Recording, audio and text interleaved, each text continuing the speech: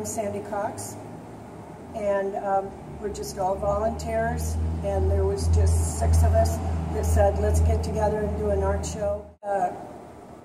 The public has been super supportive, and they've been so excited about the kids, the kids' art that we hung, and we've had the parents and the grandparents come in, and the kids are all excited, the first time in the gallery. And we actually had a 5-year-old sold a painting and has a commission.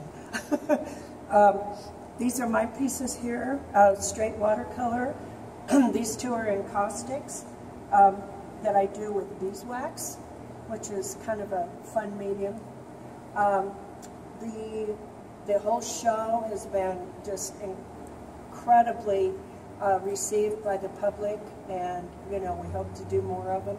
We've got people submitting art in here from Portland to Astoria. We've put it out there to get them in here, and they responded. And on Sunday is going to be the final day, where if you bought something, you come and pick it up, and the artists that are in here, if it didn't sell, they have to take their work home.